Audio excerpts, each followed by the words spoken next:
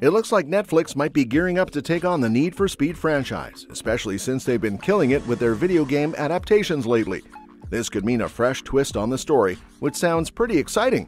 According to IMDb, Need for Speed 2 is in the works as a follow-up to the 2014 action flick with writer George Gatton's on board.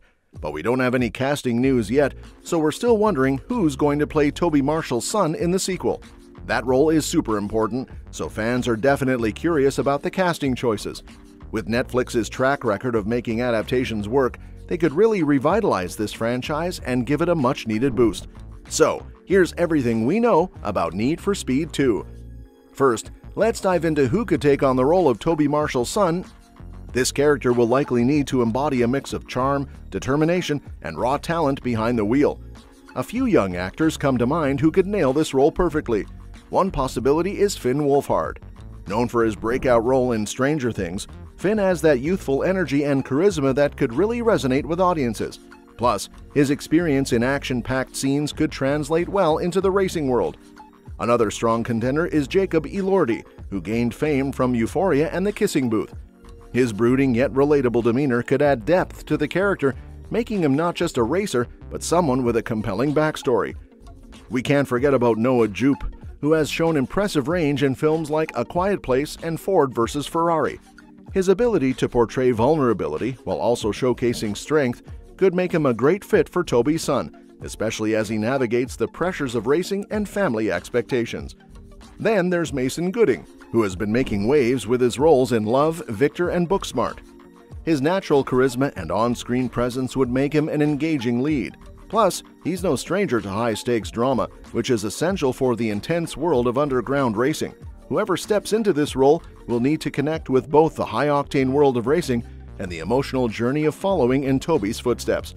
Fans will be eagerly watching to see who gets the nod, as this casting decision could set the tone for the entire sequel. Having said that, let's dive into the possible plot for Need for Speed 2. It centers on Toby Marshall's son, who's grown up in the family workshop and has a serious talent for racing and customizing cars.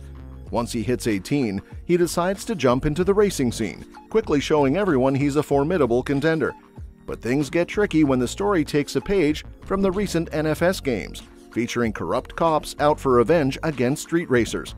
These officers infiltrate the force and unleash high-performance cars to make life hell for everyone. But Marshall Jr. is no slouch. He opts for agility over brute force and builds a Lotus Elise that excels in tight corners. While balancing his college engineering studies, Marshall Jr. meets a girl who becomes fascinated by his passion for racing. Initially shocked by his street racing lifestyle, she eventually gets pulled into the action herself, revealing her hidden talent. As they gear up for the De Leon race, an intense event packed with multiple stages and crew swaps, tensions rise. A rival racer, possibly connected to Dino, seeks revenge for a past loss and tips off the corrupt cops about the race, putting Marshall Jr. at risk of arrest. The plot thickens when the girl he's dating turns out to be the daughter of one of those corrupt cops. She's not on board with her dad's actions and tries to warn Marshall Jr., but Toby, clueless about her intentions, steps in and forbids his son from racing. Feeling conflicted but wanting to support his dad, Marshall Jr. decides to turn his mom's 2015 Mustang into a tricked-out anti-cop runner. Meanwhile, his girlfriend secretly passes him insider info from her father to help him dodge the law during the race. This high-octane narrative showcases Marshall Jr.'s cleverness and resourcefulness, packed with adrenaline-pumping action as he and his crew navigate the underground racing world. When the De Leon race heats up, Toby's crew finds themselves in a wild chase with the cops. And just when things get intense, Marshall Jr. swoops in to help out, using intel from his girlfriend to evade capture. However, disaster strikes during the race when a massive crash leaves one crew member unable to drive, and Toby can't step in due to an injury. But Marshall Jr. isn't one to back down. He jumps behind the wheel of the Lotus Elise and puts on a stellar performance, narrowly missing first place but earning the respect of his rivals. Of course, there's always that one jerk who mocks him for bringing a Lotus Elise to a hypercar race, completely missing the fact that he outperformed everyone. And just when it looks like all hope is lost, Marshall Jr.'s girlfriend arrives with Toby in one of their old cars, revealing that a De Leon associate leaked info to the cops. Furious over the betrayal, the De Leon community quickly disqualifies the culprit and welcomes Marshall Jr.'s girlfriend into their crew.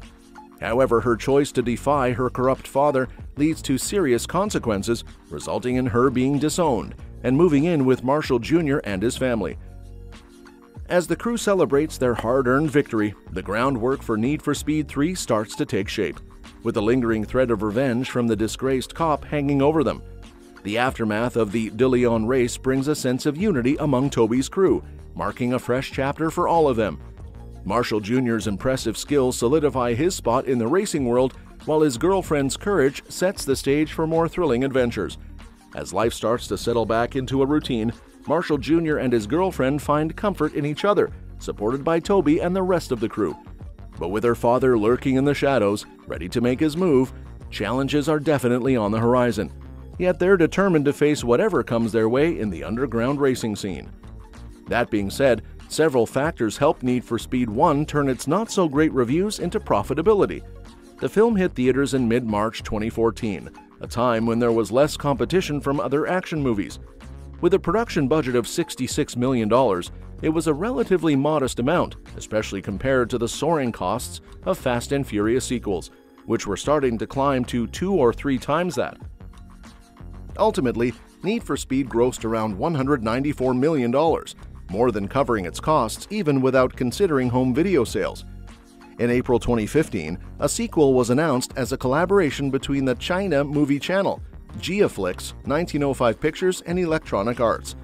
This decision was primarily influenced by the first film's success in China, where it raked in about $65 million at the box office.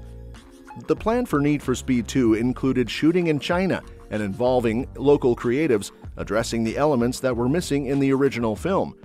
However, since then, there hasn't been much news about its development. A big part of the delay can be attributed to shifts in the global market. After the COVID-19 lockdowns, Hollywood began to pay less attention to the Chinese box office, especially as many major releases struggled there. Recent successes like Fast X and Meg 2: The Trench, the latter being a co-production with China Media Capital, stand out as exceptions rather than the rule. This change is significant compared to when Need for Speed was first announced, a time when films like Warcraft earned nearly half their total box office from China. Unsurprisingly, the rumored Warcraft sequel, much like Need for Speed 2, has also faded from view. What do you think about this proposed storyline for Need for Speed 2 and the potential for Need for Speed 3? We'd love to hear your thoughts in the comments, and don't forget to share your ideas for future videos. Thank you so much for watching our video today, and we'll see you in the next one.